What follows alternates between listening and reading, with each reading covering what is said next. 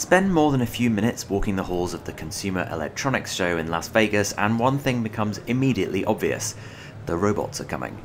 CES 2018 has a much larger number of robots than previous years. There are roving entertainment systems, walking Amazon Alexa assistants, and many more robots designed for elder care, retail, and security. All are taking advantage of big leaps forward in artificial intelligence and the falling cost of hardware. Robotics has always been a big theme at the Consumer Electronics Show, but it's attracting an ever wider array of attendees and exhibitors. Omron is a Japanese multi-billion-dollar automation and AI company that is found in the ingredients in everything from cell phones to cars to factory robots. But it's here at CES showing off a robotic table tennis player to highlight the advances that it's been making in not just the robotic arms and the machinery, but also the image recognition and computer vision capabilities that allow it to hit a ball backwards and forwards with a real person and respond to their reactions as it does so. So this is Forpheus. Forpheus is a table tennis tutoring robot.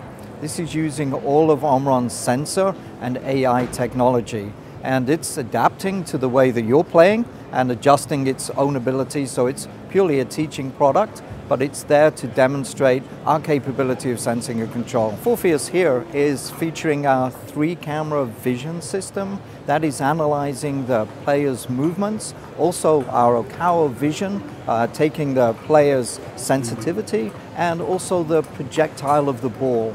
It is unusual for a company like Omron, that mainly sells to manufacturers rather than consumers, to have such a prominent presence at CES.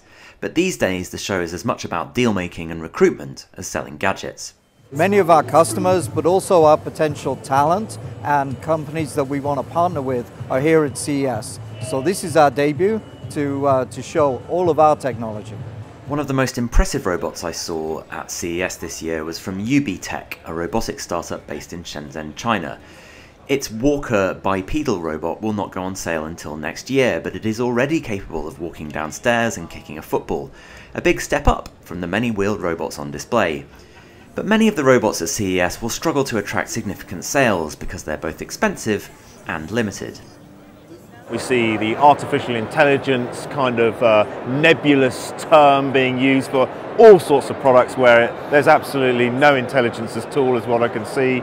And then also you've got all of the kind of idiot tech as well. Lots of products which I regard as almost, devices that it's hard to understand why people would even want them. And I think the robots are falling firmly into that category. Most of them are closer to toys than something that adds real utility to your life.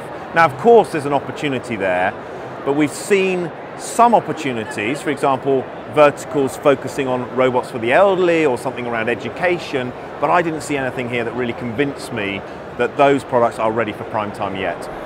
Tim Bradshaw, Financial Times in Las Vegas.